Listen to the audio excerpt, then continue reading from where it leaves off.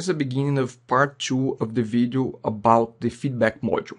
So here we have, where we stopped in the last video, is that we have the feedback form here, but I want to convert this in a more contact us type of form.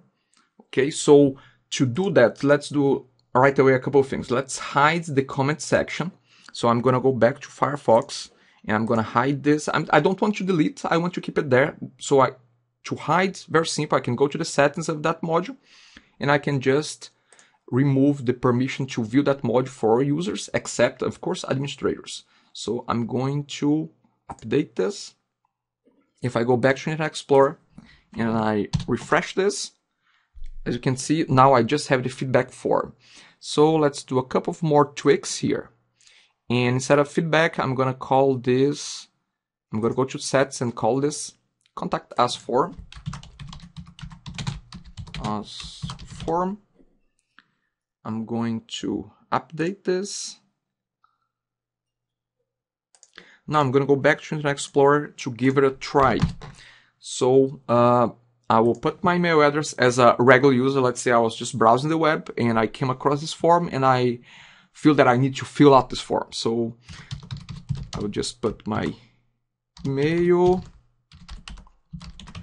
my name, any category. I want to talk to marketing, to sales. I want to say that there's wrong price somewhere, and this is the message body. So I can just hit send feedback, and even this text we can change this as well. So send feedback. Now, as you can see, I got the message that the email was not able to be sent, was not sent, just because I don't have an SMTP server in my local computer. As I'm running the site from my local computer, that's fine. If you have this online in a website, this will work fine if your SMTP information is set up properly. So I'm going to hit continue here. Now let's explore a little bit more on the back end of the module to see what are those other options under settings. So let's go back there. And if we go to feedback category settings, we have the option to make the category list visible or not. So we can uncheck this.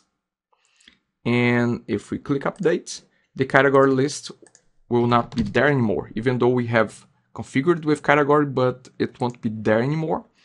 If we go back there to the settings, and let's have a look at the form and field settings. We have a couple of layout options here. For instance, the label field can be in the same line as the field or above the field. So let's have a look. So right now it's in the same line.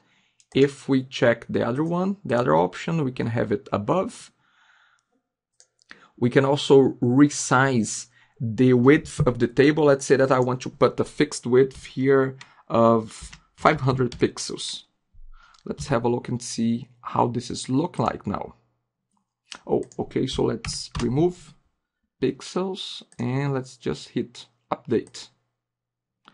Let's refresh the form and see how it's looking now. So right now the form has shrinked, and as you can see, the labels are on top of the fields.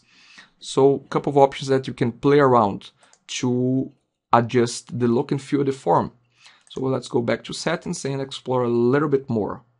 Forms and field settings. Now, you have quite a few options here in terms of the fields that will show up in the form. We can select various different fields here. Most of them are by default hidden, but we can make them optional or required. Let's say that I want to make the name field required. I can just select this box here. Now I want to ask for, just for the sake of testing, I want to make street, city, region, country, postal code, telephone. I want to show all of them. So I'm going to click update and let's have a look at how this big form now is looking like. So we have huge number of information that we are asking now. Now, of course, if you are doing a form and you really want people to fill that out, you may want to ask as as little questions as possible, because the more you ask, the more are your chances of people not filling out the form. So let's go back to the options and go to settings. Again, we're just experimenting, so we're gonna play around with that. Now, a couple of other options here. Email validation, there's a complicated regular expression here to validate, so you don't change that. Only if you know what you're doing, you play with those fields here. Now, message rows, we can make the message box a little bit bigger, let's say 30 rows. And let's have a look at those other options here. So let's compress this. And I'm going to see what is under submission and security settings. We can have a CAPTCHA option. What is that? This is those little images that you are asked to type in what the image says, just to validate that you are not a spammer, that you are a real person. So right now it's disabled, but I can ask that to be filled out by all users. We can also avoid people to be resubmitting the form if required, and that can be by the user ID, so we only allow one submission, or we can specify the number of submission intervals that the same person can perform. We can check by IP address or by the email address. Right now, there's no filtering. Now, the last option here is once the form is submitted, we can redirect the user to another page, and we can specify that right here in this drop-down. Last but not least, let's have a look at the moderation and feedback management settings. Now, this is not so much our case here, because I don't want to be showing the feedback list, but if I did want to show, I can specify a print template, print action. Again, I don't want really to explore too much those extra settings. Let's just hit update here and see how our forms look like. I think we have not changed much right now. So as you can see, now we do have the catcher here that the person has to type in to validate that this is a real person. And we really have expanded the message body. We have increased from 20 rows to 30 rows.